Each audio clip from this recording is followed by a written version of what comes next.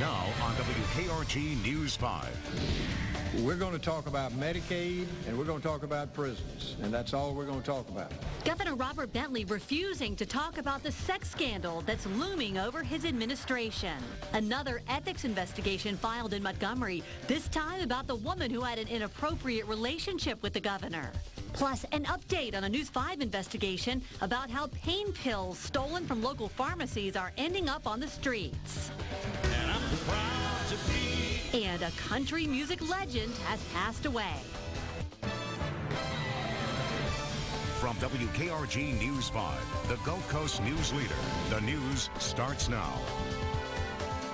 Hello, everyone. I'm Devin Walsh. Peter Albrecht will join us in just a moment. Thanks for joining us tonight. First on 5, several new developments out of Montgomery today. A new ethics investigation has been filed involving the woman that Governor Robert Bentley is accused of having an inappropriate relationship with. And the impeachment process involving the governor is moving forward. News 5's Peter Albrecht is covering the Capitol from Montgomery, and he joins us now live. Peter? Devin, impeachment articles were introduced yesterday. Now it looks like a special committee will be formed to look into the allegations against the governor. There were many members of the House who were hesitant to impeach based on news reports about a telephone conversation and the possibility of specific crimes being committed without the Attorney General or the Ethics Commission saying that that's the case. And so it's expected that tomorrow a resolution will be introduced to set up a special House investigation committee to look at the allegations against Governor Bentley. That committee could have public hearings and call witnesses.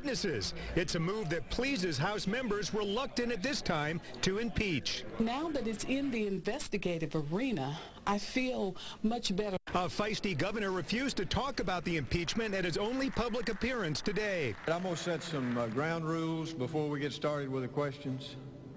We're going to talk about Medicaid, and we're going to talk about prisons, and that's all we're going to talk about. So I'm telling you right now, do not ask me anything other than those two things. But he did talk about impeachment this morning at a breakfast meeting with the mayors of the state's 5 largest cities. He addressed the issue. I mean, he was forthright about it. He said he made a mistake. He owned it. He wasn't blaming anybody for it, which we all respected. You could tell from the way he was talking that, you know, he understood that he's made a bad mistake, but that he's going to work through this.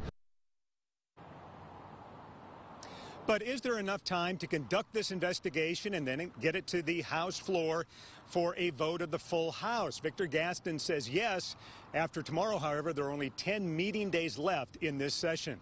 Another development here in Montgomery today, a new ethics complaint, this one against Rebecca Mason, the governor's alleged mistress and former top political aide. State Rep Johnny Mac Morrow says that Mason basically has been waging a vendetta against him because of a bad grade that he gave her 25 years ago when he was teaching an economics class at an Alabama junior college. He says Mason and the governor have been intimidating him and killing his legislation out of pure spite.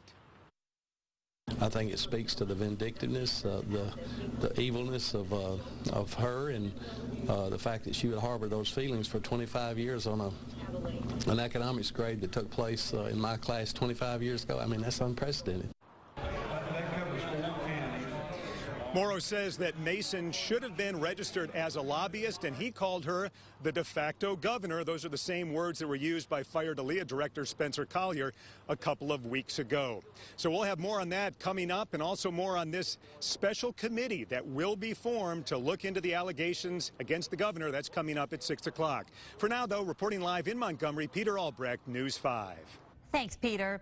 As we've heard, the governor wants to stay focused on problems that the state is facing, and he is deflecting attention away from the Mason scandal. He says he's very concerned about the budget that will include drastic cuts to Medicaid. News 5's Emily DeVoe is covering the story from Montgomery with more on how these cuts will affect the state. Emily? Well, Devin, what this could mean is that the state could lose its federal funding because the new budget is about $85 million short of what the governor says we need to get that federal aid. Now, today in that press conference, they laid out a series of different cuts to the program they might have to do if lawmakers can't come up with the revenue. These include cutting the drug program for adults, that's the largest cut, outpatient dialysis, prosthetics, eyeglasses, and several others. If this brings up a little bit of deja vu for you, it's because it's the same doom and gloom that the governor was talking about last year when legislators wouldn't pass his tax plan. He paints a very scary future without giving any specific solutions for finding that revenue. Now, the Medicaid director who was at the press conference said the cuts would be devastating to Alabamians, but it's a very realistic opportunity. It is a realistic option in that we have to live year to year, and for fiscal year 17, it is clearly a true option that is on the table. Yes, ma'am. Out years it may lead to greater increased costs, but right now we've got to survive fiscal year 17. We cannot take the money from the federal government if we can't pay it back. So we're going to have to make some very tough decisions. Coming up at 6 o'clock, we'll talk to a doctor from the University of South Alabama who is here in Montgomery today. He says that if the budget stands as it is, they may have to close their doors. That's coming up tonight at 6 o'clock. Live in Montgomery, Emily DeVoe, News 5. Beautiful skies this afternoon. We'll get a change tomorrow with clear skies, but in between, a little rain coming up in the forecast. Plus, big wins in Wisconsin for Ted Cruz and Bernie Sanders as the race for the White House tightens up. Later, an update to a News 5 investigation involving prescription drugs stolen from local pharmacies and ending up in the hands of addicts. And as we go to break, it's a windy evening. You're watching News 5, the Gulf Coast news leader. You're watching WKRG News 5, voted Television Station of the Year by the Alabama Broadcasters Association. Shop Chavez's discontinued and closeout sale this Thursday, Friday, and Saturday. If you haven't been watching News 5 this morning, here's what you're missing. Here are 5 things you need to know before you head out the door this morning. It's the one that might give you problems if you head this direction. We've been following breaking news all morning long. We do have rain on the way. Jacket and gloves, definitely. We're sliding into a weekend of sunny weather, you tell us. I would watch this show if I were not on it. I would. I have an ejector seat over there that launches me over to here. So tune in and see for yourself. News 5 this morning. Coverage you can count on. Are you happy with your bathroom? I wasn't. But for years, I didn't do anything about it. Like many people, I thought I didn't have the money until I learned about the brilliant solution from Bathfitter. Bathfitter puts a new bathtub right over your old one. Isn't that amazing? Bathfitter will measure and make you a new custom bathtub that they install right over your existing one with beautiful matching walls. That means you don't have to rip out your old tub, so there's no demolition or ridiculous costs. And they do it all in just one day. That's my favorite part. Plus, you get to choose everything. Book a free consultation and find out for yourself. Here's a before and after photo. This is a gorgeous acrylic tub that fit right over the old one. And only Bathfitter has seamless walls, which guarantee a watertight fit. When you change your tub, you change your bathroom, and that can change your life. I know because I did it. Call today or learn more at bathfitternow.com. If you asked Alabama school children to draw what they ate for dinner last night, where would the food have come from? Was anything nutritious? Did it build muscles? Did it strengthen minds? Was the meal enough, or was it missed? Across Alabama, 1 in 4 children don't always know where their next meal will come from. But together, we're changing that. Join the movement to end child hunger in Alabama, because every meal matters. That's memorable, that's me. That's me. Me, you gotta see. That's memorable, that's me. Me TV. Now for a look at what's making news outside the Gulf Coast. Exit polls from Wisconsin's presidential primary Tuesday show Republican frontrunner Donald Trump did not get his usual advantage from voters who say they're angry about the federal government. Texas Senator Ted Cruz scored 48% of the vote to win the primary easily over Trump. Cruz called his victory a turning point in the Republican race. On the Democratic side, Bernie Sanders scored a win in the race many said was too close to call. Sanders coming up with 56 of the 40 of the vote and 48 of the 86 delegates. However, Hillary Clinton continues to hold a commanding lead in the overall delegate count. Up next for the Democrats, a huge primary in New York State where nearly 250 delegates are up for grabs. Money left over from the fight against Ebola will now be used to battle the Zika virus. The Centers for Disease Control will receive close to $600 million to research the virus and the birth defects associated with it. The National Institutes of Health is continuing to search for a vaccine. And I'm proud to be an Okie from school. Place where even squares can have a ball. One of the original outlaws of country music, Merle Haggard, died today at his home in California. He had been battling pneumonia for the past several weeks.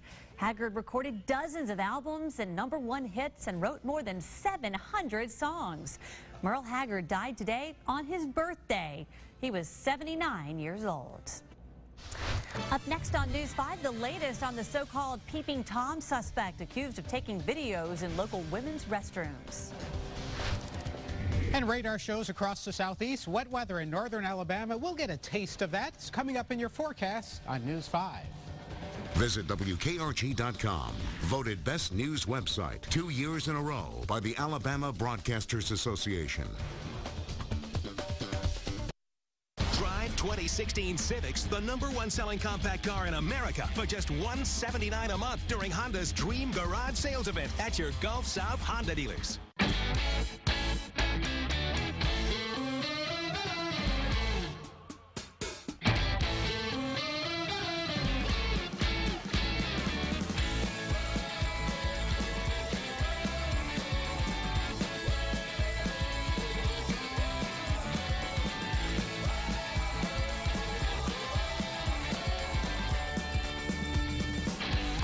Casino Resort, Gulfport. Scarlet Pearl Casino Resort thinks you deserve something better. Better table games, better slots, better rewards. Discover the Mississippi Gulf Coast Casino that is raising the bar. Join us for our $300,000 Spring Fling in April and May. Win Wednesdays, Fridays, and Saturdays in April. On April 30th, one lucky winner will drive off in a 2016 Buick Cascada convertible. Sign up for Pearl Rewards in April and win up to $1,000 in free slot play instantly. Scarlet Pearl Casino Resort. We take play seriously. If you have a story you'd like News 5 to investigate, send us an email at news5investigates@wkrg.com and we'll start digging. And now, another episode of Talkin' Green with Sun South. Now is a great time to get huge savings on all John Deere tractors at Sun South. Like the John Deere 3032E compact tractor, as low as $135 a month. And with quality John Deere tractors, you can get your work done in the yard and on the farm. But hurry into Sun South before these offers disappear. How did you? For quality John Deere equipment, visit Sun South, where it costs less to go green. We've arrived at 2147. Oh my God. This kid's like a baby Hitler. This kid will one day be responsible for billions of deaths. We killed little Lord Fauntleroy. There's got to be a better way. I could use your help. This isn't about killing. It's about saving. DC's Legends of Tomorrow. Thursday at 7 on the CW55.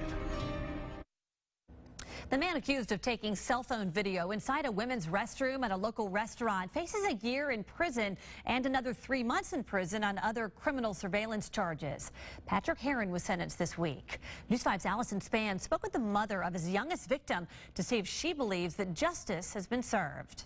Can you imagine sending your child to the restroom only to have her come back and tell you that there's a man standing over her stall with a cell phone? That's what one mother experienced at San Miguel Mexican restaurant back in September. We spoke to her shortly after the incident. When I saw a grown man came out, Mama Bear, I went into full defense mode and stood in front of him and I said, empty your cell phone, or empty your pockets now. What started out as a birthday celebration for her daughter turned into a nightmare. It's been 7 months since the incident, but Robin says it still haunts her family today. It robbed us of that security, of those private moments and those intimate moments where you take for granted that nobody is watching you, but unfortunately, some people are. Heron's one count of aggravated criminal surveillance is in the case of her now 12-year-old daughter. Mr. Heron did say that he was there to acquire the video for personal gratification, and that actually makes it aggravated criminal surveillance by law.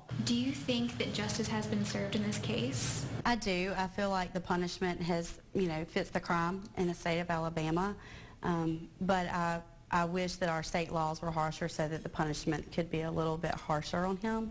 Glass has worked hard to seek justice for her daughter, but now her goal is to change the laws in Alabama. She believes that people like Patrick Heron should have to register as sex offenders. For now, reporting in Mobile, Allison Spann, News 5. And now an update on our continuing coverage of the problems associated with prescription drugs. The investigation into a string of local pharmacy break-ins is expanding tonight. On Monday, we told you about 2 drugstore burglaries near Pensacola and one in Robertsdale. The 3 crimes could be tied to pharmacy break-ins in Opp, Andalusia, and in Elba. Well, now Atmore police believe the same suspects burglarized the Buy Right pharmacy on Medical Drive Monday.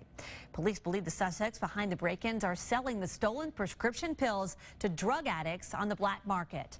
News 5's Pat Peterson is live on the Baldwin County beat. And Pat, prescription painkiller addicts are forking out a whole lot of money to feed their addictions.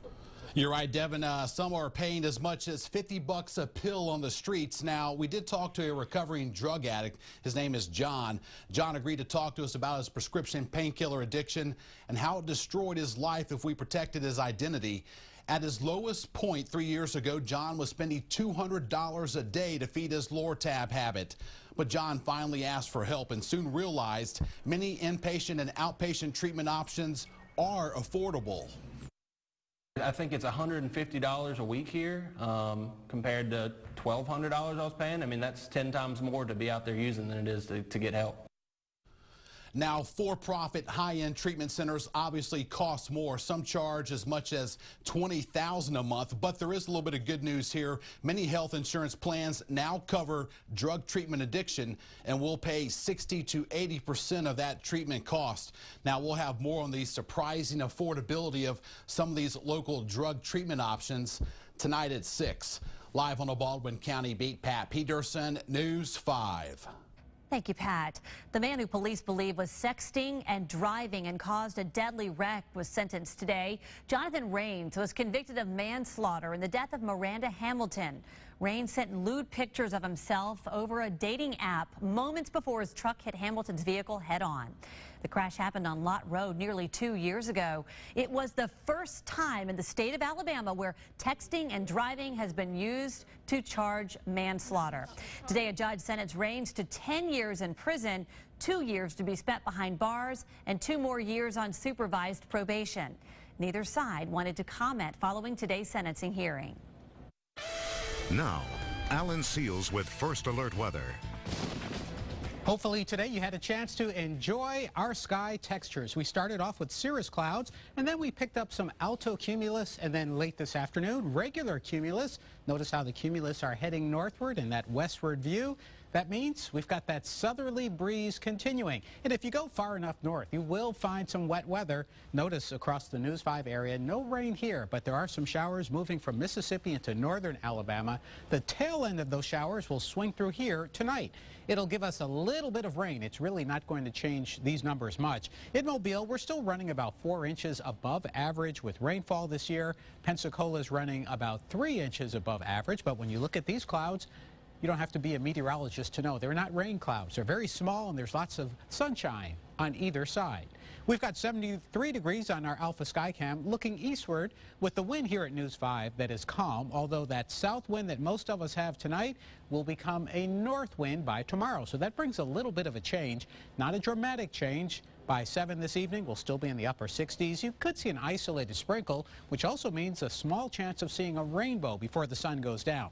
Once the sun goes down, a shower, an isolated thunderstorm, but whatever that is, it is gone by sunrise. We start tomorrow morning with barrels of buttery sunshine. Here's the forecast. As we head toward 11 o'clock this evening, still partly to mostly cloudy, just isolated showers. They'll come in very quickly, head toward the southeast. And by about 3 in the morning, things will be much calmer. And by 7 in the morning, even more calm, which is a good thing for my friends at Dawes Elementary School. That's where I was today speaking to the 3rd grade. I had help from Ty, from Taylor, and Talia. They were all my weather assistants. Now, you know that Dawes Intermediate is on Scott Dairy Loop in West Mobile. These are kids who are super sharp. They get the Allen seals of approval. And you know today's topic, lightning. So you know it was electrifying. Thunderous applause. And of course, it was a striking presentation. I'll post that on Facebook in case they miss it. Mid-70s, that's what we get for tomorrow, but the humidity will be down. The reason why, winds will be out of the northwest. And watch this forecast map. From midday tomorrow night into Friday, still clear. Friday into Saturday, still clear, and that same north wind. What that all means is after our evening sprinkles and showers, we are right back to calm.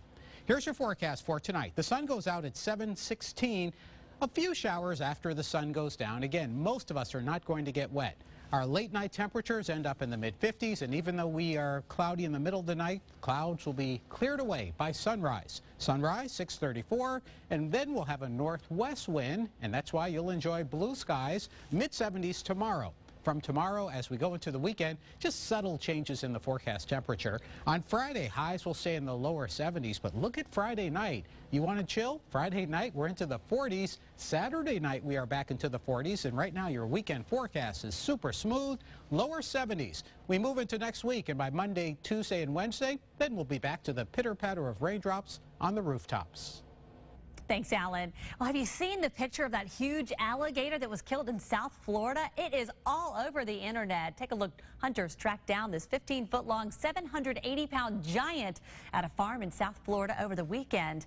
The owners of the farm where it was killed say it was in a watering hole, and there was evidence it had been feeding on the cattle at the farm. And that's why it is so big. Wow. That gator picture's on the WKRG Facebook fan page, and up ahead in the Web Center, Governor Bentley. Speaking of Facebook, he's made a big change to his official Facebook page, and folks online are not happy about it. We're going to show you what's changed and break it down next here on News 5.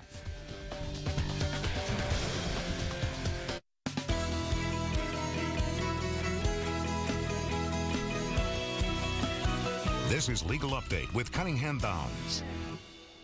Welcome to Legal Update. I'm Drexel Gilbert, and today I'm joined by Cunningham Bounds attorneys Billy Bonner and Robert Mitchell. And we are talking about drug use and fatigue in commercial vehicles, and both, Robert, are extremely dangerous. Extremely. According to the U.S. Department of Transportation, driver fatigue is a leading cause of truck crashes. Fatigue can be caused by a number of things, including failure to take required breaks and overuse of cell phones during periods of rest. Interestingly, of the truck drivers who are involved in crashes due to fatigue, 33% also test positive for drug use. So what is the relationship, Billy, between drug use and fatigue? Drexel, fatigue and drug use are often related because some truck drivers use illegal drugs in order to stay awake and drive more hours. So how does Cunningham Bounds address the issue of drug use and fatigue in your cases? Well, truck drivers are required to follow the federal motor carrier safety regulations. These are rules that have been put in place to ensure that commercial drivers are acting and driving safely. For example, they require the trucking company to randomly test its drivers for illegal drug use. So if a trucking company allows drivers to continue driving after several failed tests, or if they don't screen their drivers at all, that's different than just simple driver fatigue. It really is, and our firm gets to the root cause of crashes. We don't take shortcuts. That's what makes us different. Trucking companies often try to claim that crashes are due to one bad driver. In reality, many crashes are the result of a complete failure in the safety culture at a trucking company. Exposing those failures the way our firm does helps us get you the maximum value of your case. All right, great information on today's Legal Update.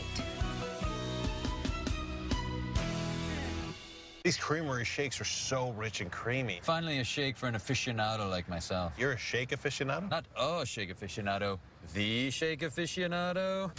Handcrafted, slow-churned creamery shakes are here.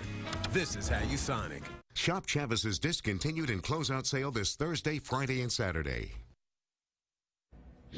In the Web Center tonight, is Governor Bentley hiding from criticism on Facebook? That's what a lot of folks are saying after Bentley's staff made a big change to the governor's official Facebook page. News 5's JB Buno joins us live in the Web Center. And JB, this all has to do with Facebook comments. Yeah, the governor's official Facebook page, you can't see comments from your fellow Facebookers, and I'm sure a lot of folks out there find it really annoying. So to show you exactly what I'm talking about, let's take a live look here from the Web Center. This is the WKRG Facebook fan page, and this was the Godzilla-sized gator we were just talking about here, Devin. We'll take a look. You can see everyone's comments. I can expand this, and we can take a look at what everyone is saying with this great photo, or really any story on the WKRG Facebook page, or really any Facebook page in general.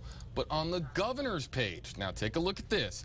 Here's the post he made a short time ago talking about prison reform in the state of Alabama. 28 people have commented on this. I'd like to know what people are saying. I click on it, and I can't.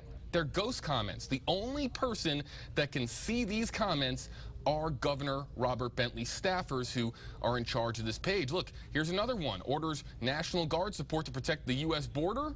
From the governor of Alabama. You click on 44 comments, poof, none of them are there. You can't see any comments on the governor's Facebook page, and that's got a lot of folks talking here. This is a recent change. AL.com was the first to report this, and we were able to confirm it here on his official Facebook fan page. This, of course, all happening around the time that the scandal broke, the news of his scandal broke, and impeachment proceedings started.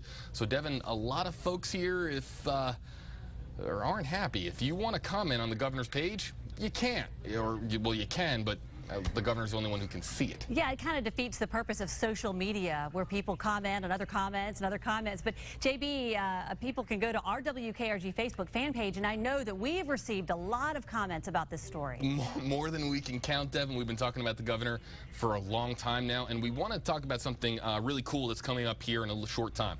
At 6:30 on the WKRG Facebook fan page, we want you to join us. WKRG News 5's Emily DeVoe and Peter Albrecht are going to be doing a live Facebook chat where people can comment and ask questions and talk about what's going on right now in Montgomery with the governor, and Emily and Pete will respond directly to you. So get on there, the WKRG Facebook fan page at 6:30. Join Pete and Emily. It's going to be a lot of fun, a lively discussion exclusively on Facebook. All right. Thank you very much, JB. Well, coming up tonight at 6, a man decides to sell a prized possession, and instead of meeting an honest buyer, runs into trouble with a scammer. News 5's Roseanne Haven joins us live from the newsroom to tell us more about tonight's Scam Busters report. That's right, Devin. You know, it was a difficult decision for Randy Spees to part with his autographed picture of Bear Bryant, a prized childhood treasure. He went ahead and listed it on Craigslist. Soon after, someone contacted him and sent him a check for $1,900, $1,400 more than the asking price. Calling it a mistake, the scammer asked Spees to just deposit the check and send back the overage. Well, that's when he became suspicious. Hear what Mr. Spees did and what kind of reaction he got from the scammer. It's pretty lively. That's coming up tonight at 6 o'clock. All right, Roseanne, see you then. And some people will get a little bit of rain tonight. A little bit of our audience is going to get wet. Most of us, we're just dry. The evening is quiet. It'll be mid-50s later tonight. And by tomorrow, the clouds will be gone. The low humidity will be back. Oh, perfect. Thanks for joining us. The CBS Evening News is next.